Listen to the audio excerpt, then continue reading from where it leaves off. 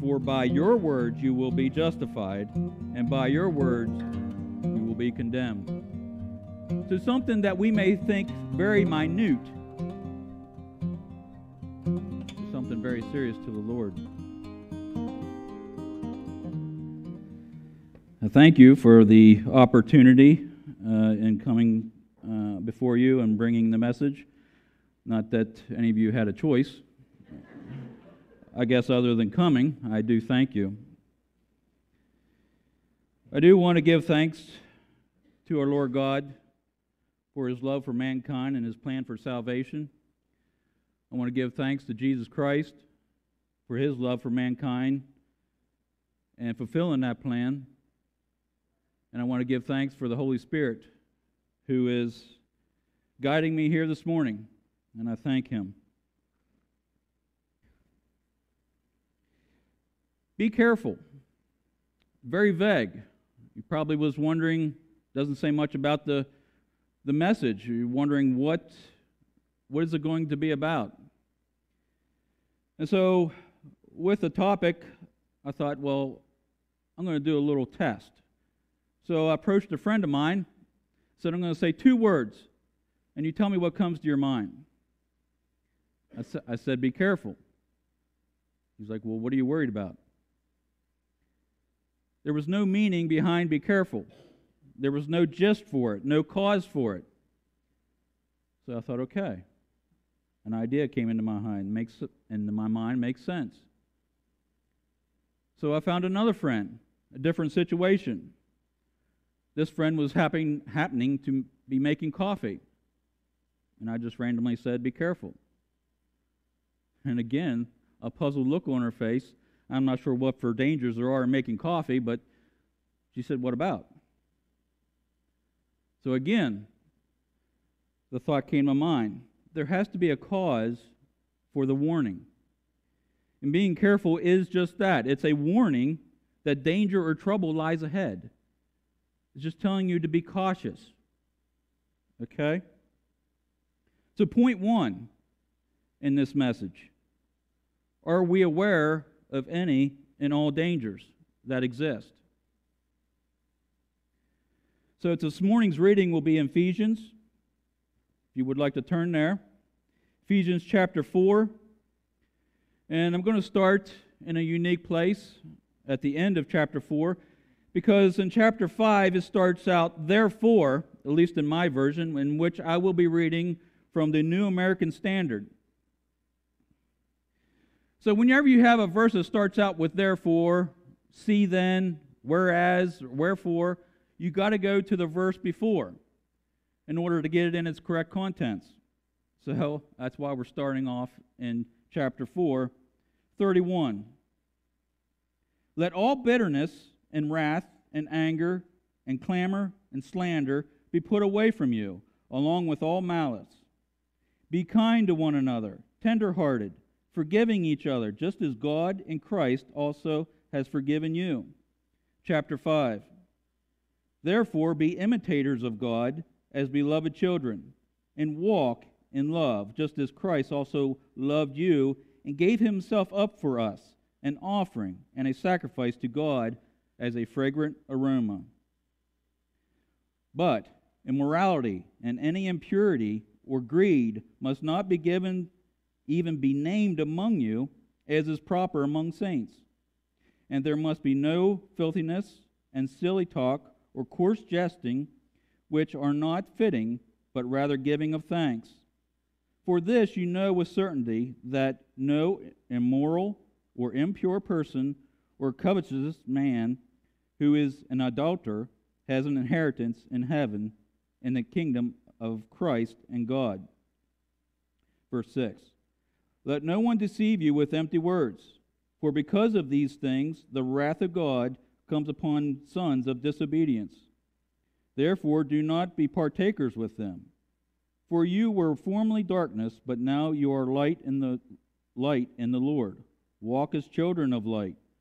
For the fruit of the light consists in all goodness and righteousness and truth, trying to learn what is pleasing to the Lord. Do not participate in the unfruitful deeds of darkness, but instead even expose them. For it is disgraceful even to speak of these things done which are done by them in secret. But all things become visible when they are exposed by the light. For everything that becomes visible is light. For this reason it says, "Awake, sleeper, and rise from the dead, and Christ will shine on you." Verse 15.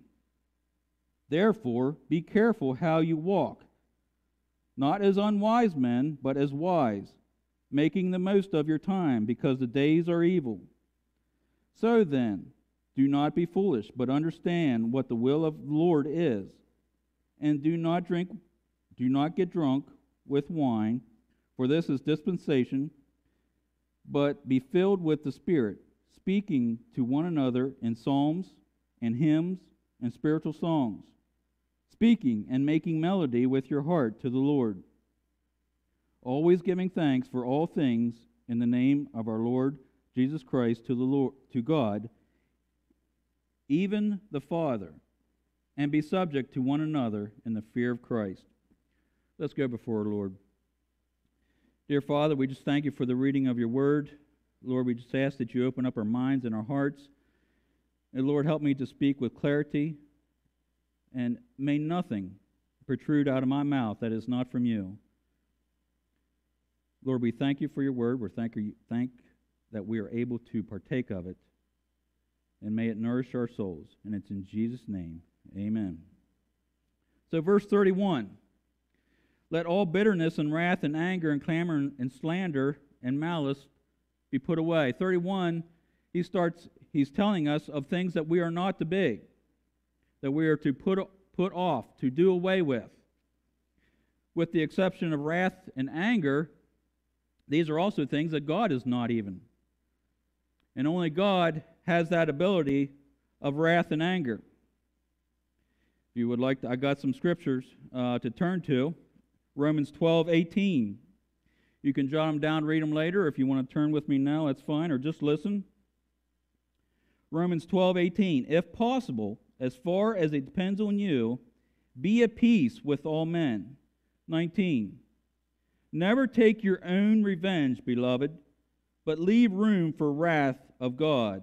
For it is written, vengeance is mine, I will repay, says the Lord. Not us, but the Lord will repay. Verse 20, but if your enemy is hungry, feed him, and if he is thirsty, give him a drink. For in doing this you will heap burning coals on his head. Do not be overcome by evil, but overcome evil with good. It is not our job to bring wrath upon an individual or peoples. It is only the Lord God, for only He is just and righteous enough to do what is right. We have no business with anger and wrath. Then 32, he switches it on us. It tells us what we should be. Be kind to one another, tender-hearted. Now, how easy is that? A lot of times we are tender-hearted with a complete stranger, but brutal with those who we are near and dear to. And why is that? Can never seem to understand why that is. We can be so loving to someone we know nothing of. Yet the ones that are closest to us, we treat them horribly at times. Should not be. But we should be tender-hearted with everyone. Forgiving each other, just as God in Christ has also forgiven you. The Lord's Prayer. Pastor Roger just preached on it here not too long ago. Let's say it again. Our Father, which art in heaven, hallowed be thy name. Thy kingdom come, thy will be done on earth as it is in heaven. Give us this day our daily bread, and lead us not into temptation, but deliver us from evil.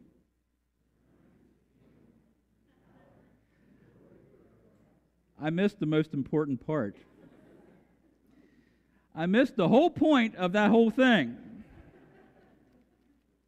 Oh, Terry. Matthew 6, verse 12. Let me read it, being that I don't know it. And forgive us our debts as we forgive our debtors. Sorry about that, folks. But forgive us our debts as we forgive our debtors. Do you understand what we're saying when we say that? We are asking God to give us that same forgiveness that we are giving others. Do you understand the seriousness of that? If there is anyone here that is holding a grudge, having trouble forgiving someone, this should shake you to your core. If you cannot forgive someone having trouble, how serious is that?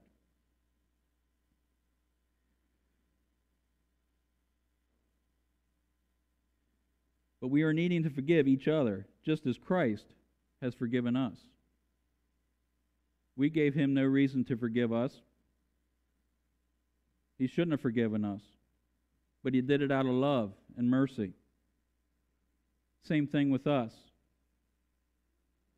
We should not be holding grudge. It is not good. Chapter 5 goes on in stating, "Therefore be imitators of God as beloved children, and walk in love, just as Christ also loved you." We are not to be looking to our neighbor to the left or to the right, but we should be looking to Jesus Christ as to be in that example. Because what happens if we look to our neighbors, then we find reason to feel good about ourselves. But when we're looking at Jesus Christ as that example, we see all the areas in which we need to improve.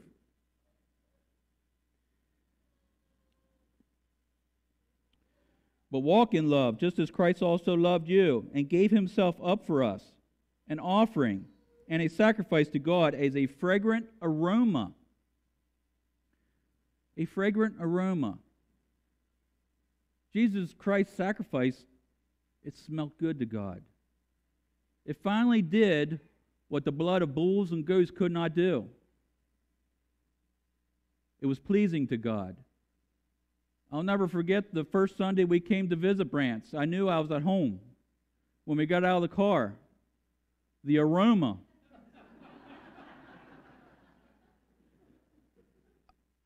I was set. I'm good. And Becky even commented, "I bet you like that." But yet it's the same way with God. God did not find the aroma pleasing with the blood of bulls and goats.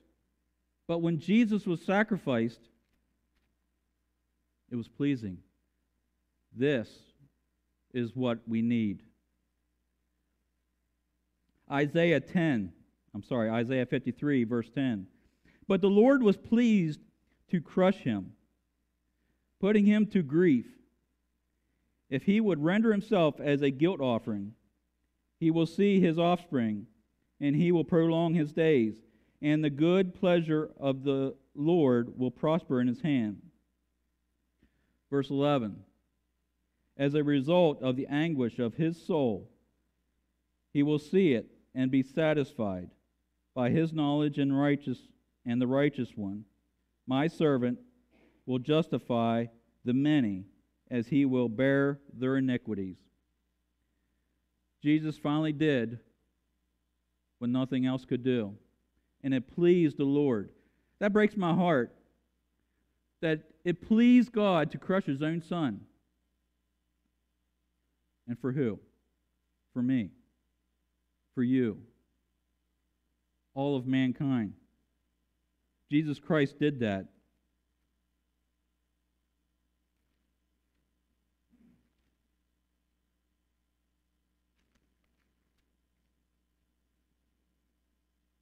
Verse 3.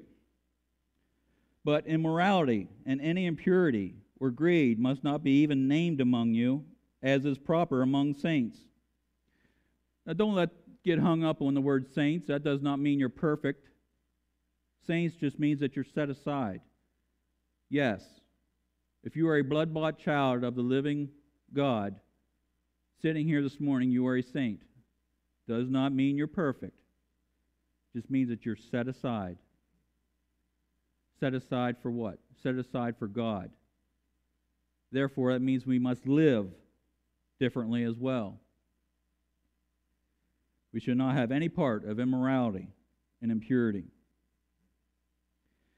Verse 4 is a hard one, because I am greatly guilty of it. And there must be no filthiness and silly talk or coarse jesting, which are not fitting, but rather giving of thanks. Matthew chapter 12 talks about this very thing. Matthew chapter 12, starting at verse 35. The good man brings out of his good treasure that is good, and the evil man brings out his evil treasure, which is evil. 36. But I tell you that every careless word that people speak, they shall be given accounting for in the day of judgment. 37. For by your words you will be justified, and by your words you will be condemned. I got a lot to answer for.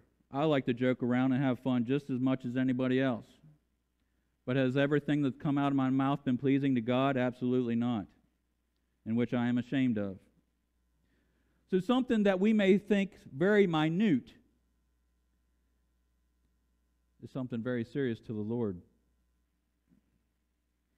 But for by your word you will be justified. What does that mean? It means that if you have accepted Jesus Christ, that you have confessed the Lord Jesus Christ as your Savior, those words makes you justified. Talks about that in 1 Timothy chapter 6:12, if you want to look that up later. Be careful what we say.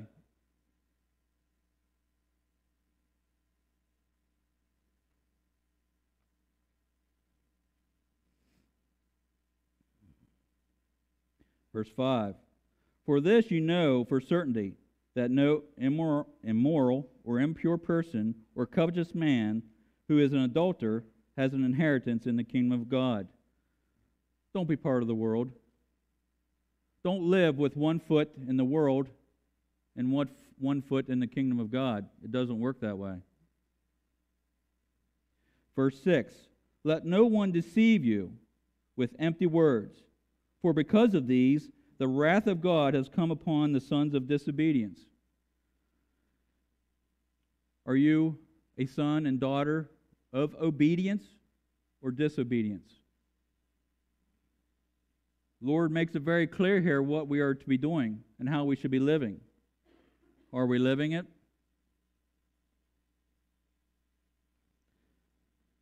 Therefore, do not be partakers with them, for you were formerly darkness, but now you are light in the Lord. Walk as children of light. Be careful not to fall into snares. Be misguided. Point number 2. Are you aware of the dangers, but just don't care?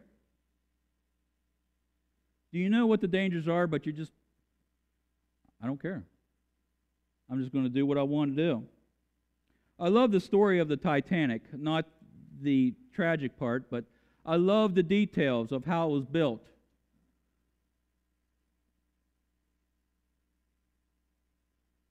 The night of the Titanic, they received 7 iceberg warnings. 7 iceberg warnings. And they were completely ignored. It was reported that the captain chose to ignore the warnings, and there is no doubt that arrogance and pride played a part in the tragic accident. They figured that if there was an iceberg out there to sink the Titanic, they would see it soon enough. It was a pitch black, dark night. There was no moon. The only lights that they had was off of the Titanic itself. So the time in which they saw the iceberg, it was too late. But they figured a ship of that magnitude, there was no need for the warning. It did not pertain to them. 7 times. 1,503 people died needlessly because of carelessness. What a tragic. Therefore, do not be partakers of them. For you were formerly darkness, but now you are light in the Lord. Walk as children of light. For the fruit of the light consists in all goodness and righteousness. Verse 10. Trying to learn what is pleasing to the Lord. Are we trying to learn what is pleasing to the Lord? Do we care what is pleasing to the Lord? I hope so. Then I would question, well, why are you here this morning? If the things of the Lord do not matter, why are we here?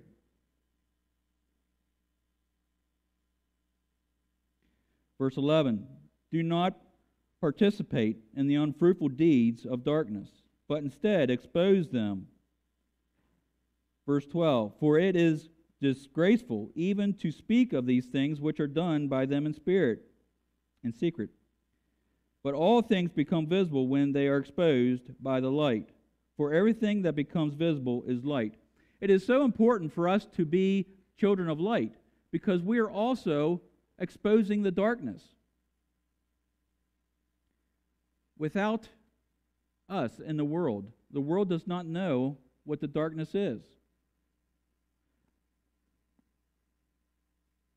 With the Bible and us living it, we expose darkness. Why do you think the world does not like Christianity? Why do you think the world does not like the Bible? Because we are supposed to point out those things that are wrong. Are we? Are we in our living? Verse 14, for this reason it says, awake, sleeper, and arise from the dead, and Christ will shine on you. Therefore be careful how you walk, not as unwise men, but as wise, making the most of your time, because the days are evil. I used to think that I am my best person when I am sleeping. Well, after reading that, I found out that I wasn't. Because doing nothing is just as bad as doing something that's bad.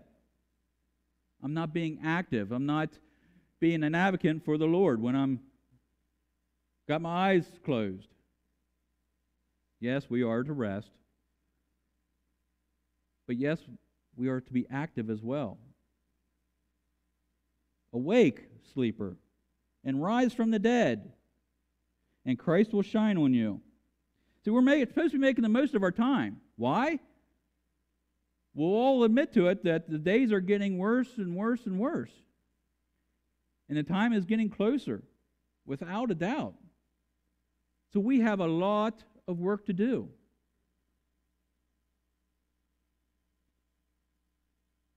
And do not get drunk with wine, for that is dispensation, but be filled with the Spirit, speaking to one another in psalms and hymns and spiritual songs, singing and making melody in your heart to the Lord.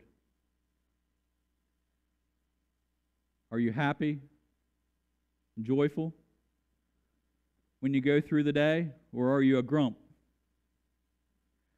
I get myself in trouble a lot because at 4:30 in the morning, I can be the most chipperest person that you'll ever see, and you think, however can he be? It's a curse. That is scriptural too. I can't tell you where it's at, but it is in there. But from the moment my feet hit the ground, I'm ready. And I'm just as cheerful as lunchtime. I know that's not for everybody.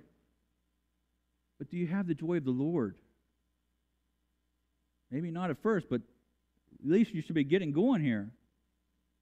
We need to be that example, bringing joy to all the world. Making melody in our hearts, just as we just sung. Always giving thanks for all things. This isn't easy. We tend to pick and choose what we're thankful for. Are we thankful for the hard times as well? Not usually. But it says to be thankful for all things in the name of the Lord Jesus Christ to God, even Father, and be subject to one another in the fear of Christ. Be careful with what we do. Would like to read a story. I'm going to read it because I don't know this one in detail. In late May 1889, a strong storm system produced about 6 to 10 inches of rain within a 24-hour period throughout the Allegheny Mountains, causing rivers throughout the area to expand to near capacity. Warnings were sent to the nearby towns several times in the morning of May 31st, alerting people about the situation with the dam. At about 3:10 in the afternoon, the 72 feet high, 931 feet wide South Fork Dam ultimately failed, releasing about 20 million tons of water. I did not misread that. 20 million tons, not gallons. 20 million tons of water down the valley. In previous years, many alarms had been sounded regarding the imminent failure of the dam. Under the misguided belief that this final alarm was just another false alarm, many people in Johnstown did not seek higher ground. By the time the flood water reached Johnstown, it was no longer just water, but rather it included much of the debris from the 14-mile-long valley between the South Fork Dam and Johnstown. The debris flow was reportedly up to half a mile wide and may have been as tall as 40 feet above ground in places. There was no safe refuge in town, and the incident laid claim to the deaths of more than 2,200 people. And the cause damaged $17 million. Warnings were given throughout the years that the dam was unsafe, and unwise advances were taken to repair and recondition it. A story similar to the Titanic. Not taking heed to the warnings. So careless. Again, the loss of life. Treated so haphazardly. How are we in our living? You know, I think a lot of times when we're on a road in the summertime, we travel roads much differently than we do in the wintertime. In the summertime, roads are clear. 81, you could probably do 90 mile an hour. You're not going to do 90 mile an hour when there's sleet, snow. At least I hope you don't.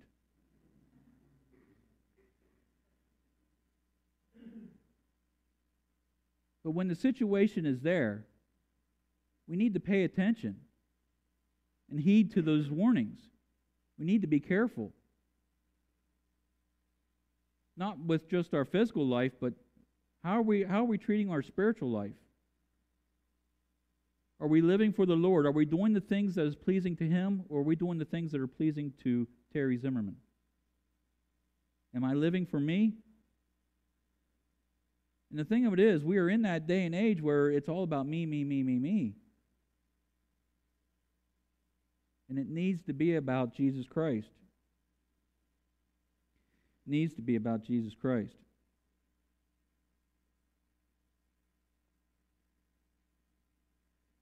I thought fitting to read this in closing. If you want to join with me, it's 2 Peter. Because it talks about the end days. Are we prepared? It is getting closer and closer, my friends. 2 Peter chapter 3, starting at verse 10. But the day of the Lord will come like a thief, in which the heavens will pass away with a roar, and the elements will be destroyed with intense heat, and the earth and its works will be burned up. Since all these things are to be destroyed in this way, what sort of people ought you to be? In holy conduct and godliness. Verse 12. Looking for and hasting the coming of the day of the Lord. Are we looking forward to Him coming? Are we watching? I know I am. Lord, come quickly. But how many lives will be lost? How many souls will perish with Him coming today?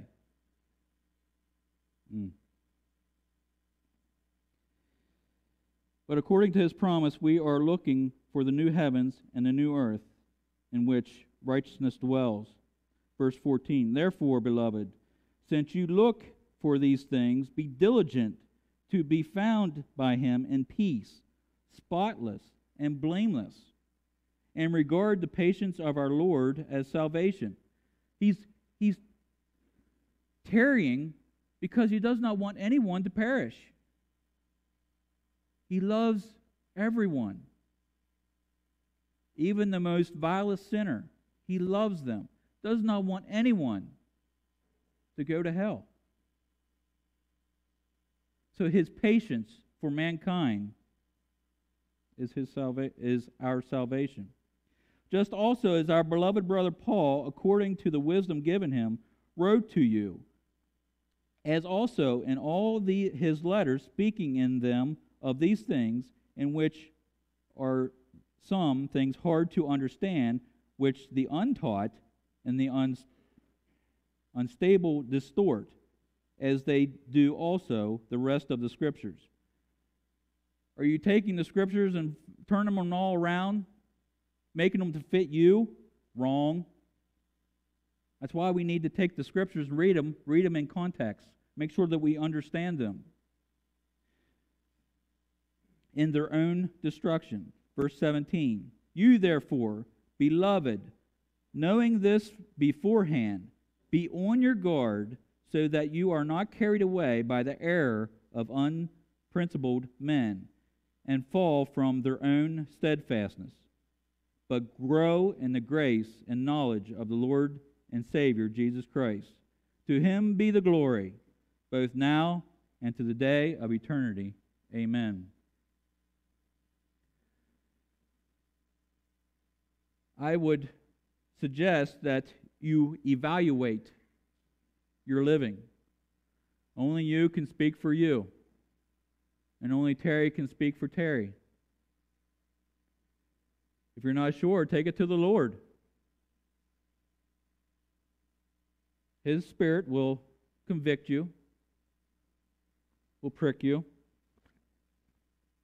If you know for a fact that you have not accepted the Lord Jesus Christ, now is the day. Now is the time. Come. Come before it is too late. He can come at any moment. He can come at any moment. He can come in the next minute. Don't be a tragedy. A needless tragedy.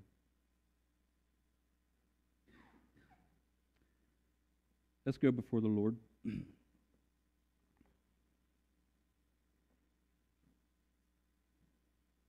Dear Father and God in heaven, I do thank you for this moment. Thank you for delaying in coming, even though it would be such joy to be with you. But Lord, there are so many that are lost, so many that would perish.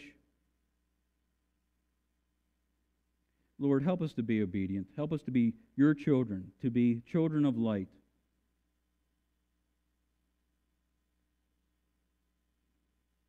Lord, if there is anyone here that does not know you, I pray for their souls. I pray for that soul that's nearest to hell. And Lord, for those that are your children, I pray for us that we may strengthen our walk, to not be deceived, to not be misguided, to not live for ourselves. Lord, I thank you and praise you for who you are, for what you've done, and will continue to do. Lord, it's in your name we pray. Amen.